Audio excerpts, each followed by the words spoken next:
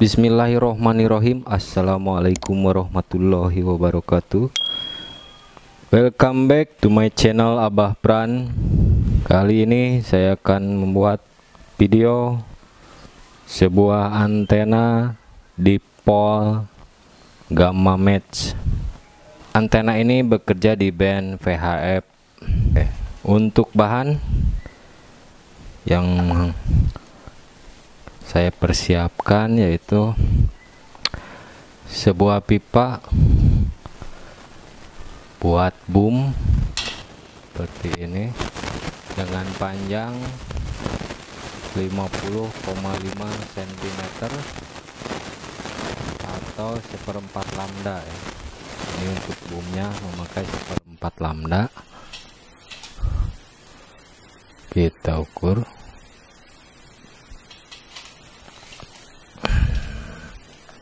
55 cm ya. Ini sudah dilubangin, udah saya lubangin seperti ini. Nanti kita masukin sini. Lanjut, sebuah pipa aluminium buat elemen dipole-nya dengan panjang 101 cm.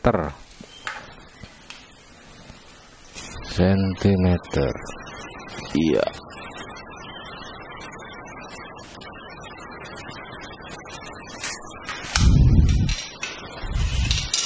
lanjut kita buat untuk klemnya seperti ini.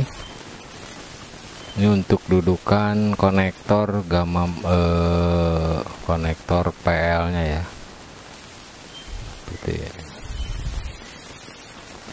Lubangin.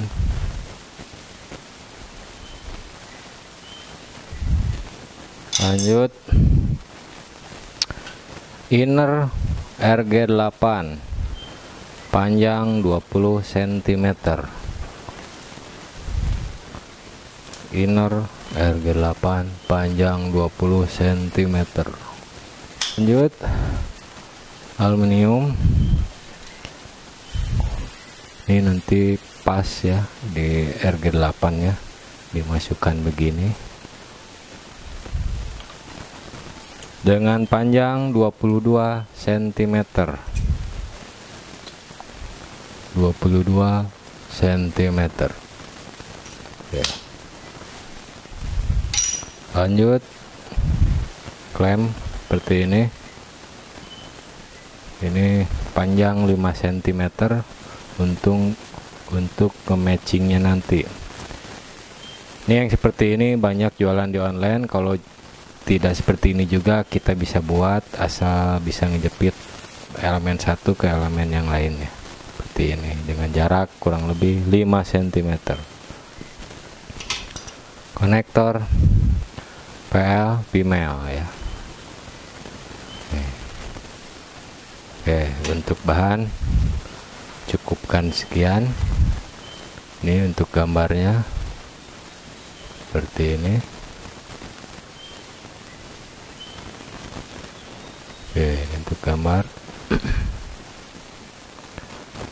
beserta rumusnya.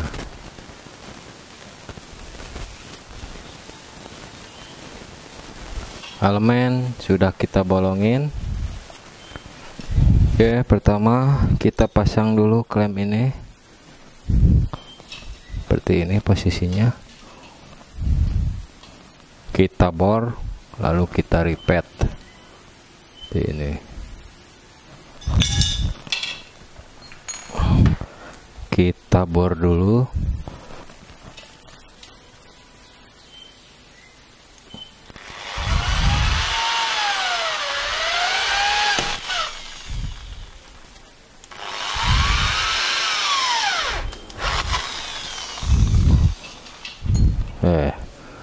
Setelah kita bor, kita repeat.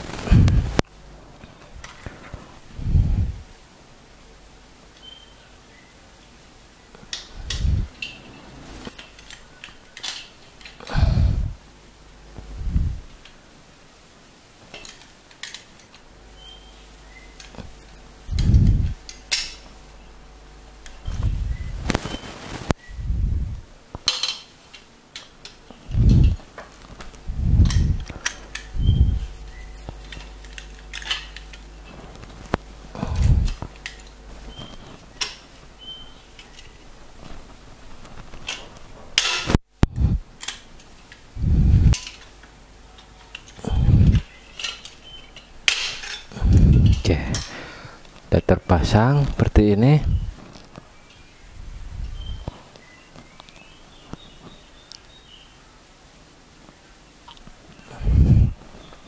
Setelah itu lanjut kita pasang elemen yang 101 cm, kita masukkan ke sini.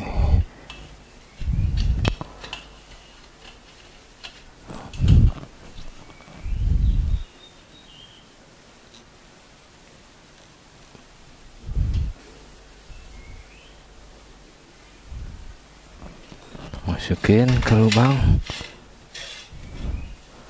Oke, seperti ini. Setelah itu, setelah aluminium kita masukkan, kita bor untuk di ripet.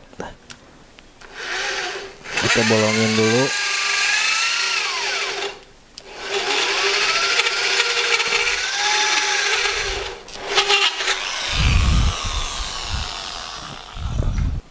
Kita ripet.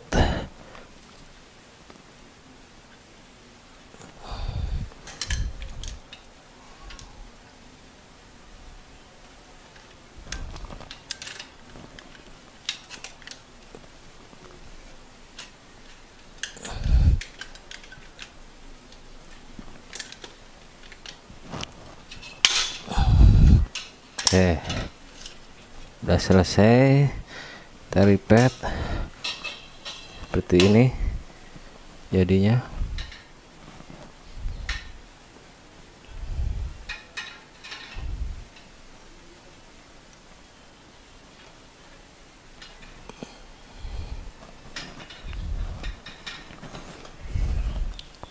Sekarang lanjut kita pasang konektor PL nya ya. Nih.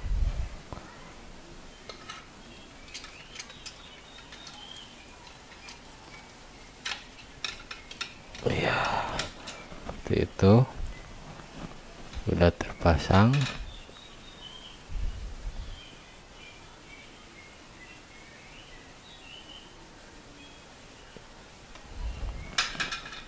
Kita kencangkan dulu.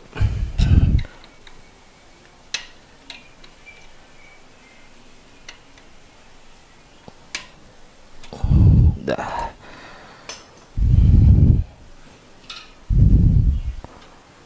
Seperti ini.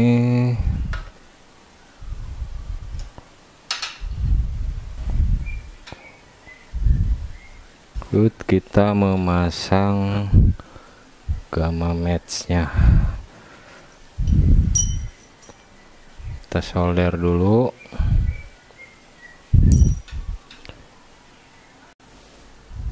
Oke, lanjut kita solder bagian innernya.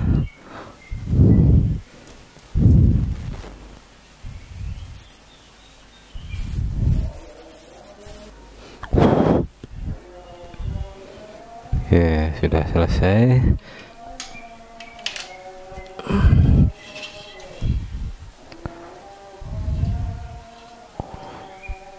Kita bisa geser-geser ini.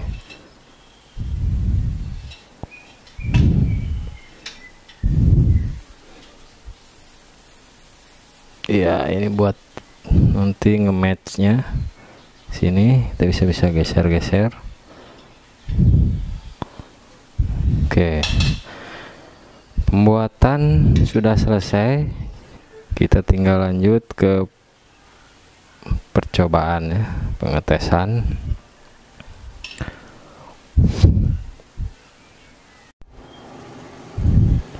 Oke, antena sudah terpasang di atas, kurang lebih ketinggian kurang lebih 2,5 meter dari permukaan tanah, seperti itu.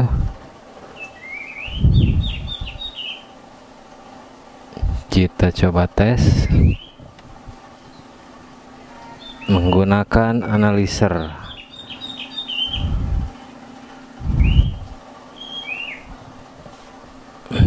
Oke, kita cek pasang dulu konektornya.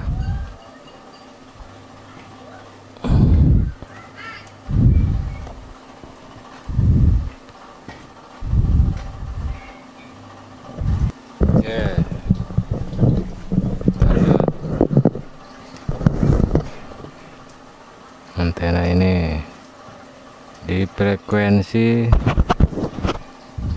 140 dengan SWR 1:1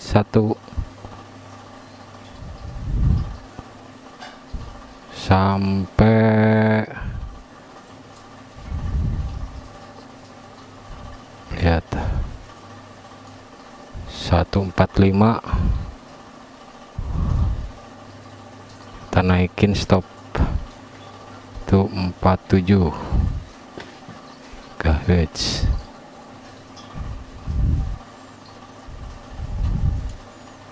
Stop 150.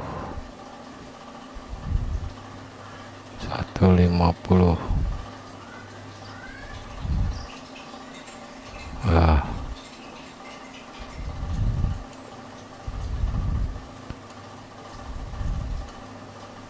Jadi 140 sampai 147 MHz ya. Kita lihat nilai terendah.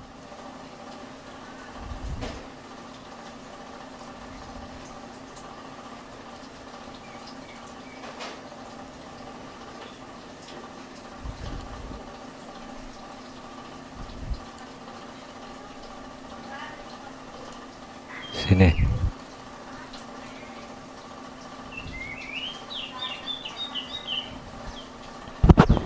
Oke, segitu aja video dari saya tentang membuat antena dipole gamma match di band VHF. Semoga video ini bermanfaat. Nantikan video saya selanjutnya. Wassalamualaikum warahmatullahi wabarakatuh.